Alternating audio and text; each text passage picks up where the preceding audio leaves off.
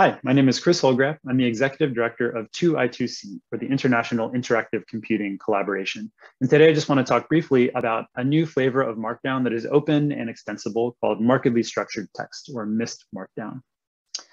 So MyST Markdown builds on top of CommonMark Markdown.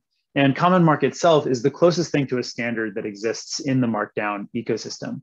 It's supported in almost every tool and service that we use that supports Markdown, and it defines the sort of basic elements that are present in most Markdown documents that are out there. But the problem is that CommonMark Markdown doesn't support a lot of the syntactic pieces that many of us need in the academic research and education communities.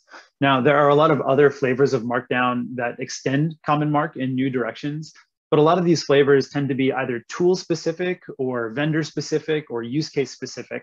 And what we wanted in the Executable Books project was a flavor of Markdown that was community driven, and it was also tool and use case agnostic and extensible.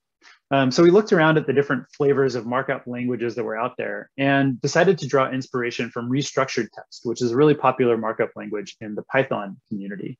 And this led to Markedly Structured Text, or MyST Markdown. And I'll talk a little bit about it next.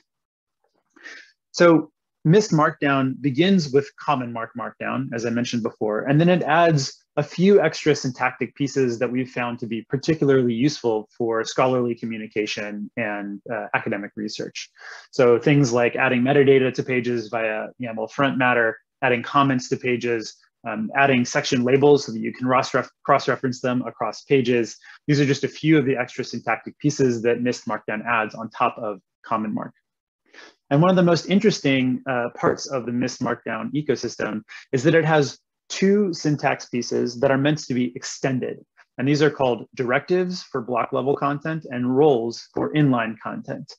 Directives and roles kind of act like functions, but in the Markdown ecosystem. They have a name, they have arguments, they have keyword values, and they have content boxes.